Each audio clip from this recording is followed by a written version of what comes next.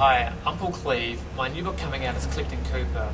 Collecting Cooper is about Theodore Tate, who is coming out of jail for a drunk driving conviction.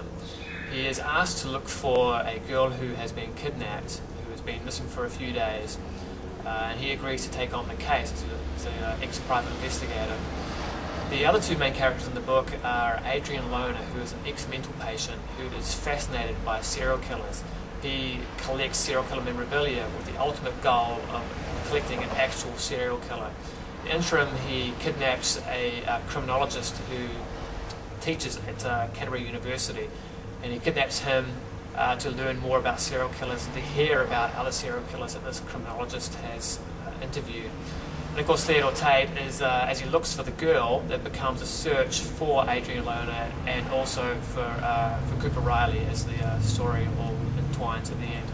I hope you enjoy reading this book as much as I enjoyed writing it, and hopefully you can pick up a copy soon.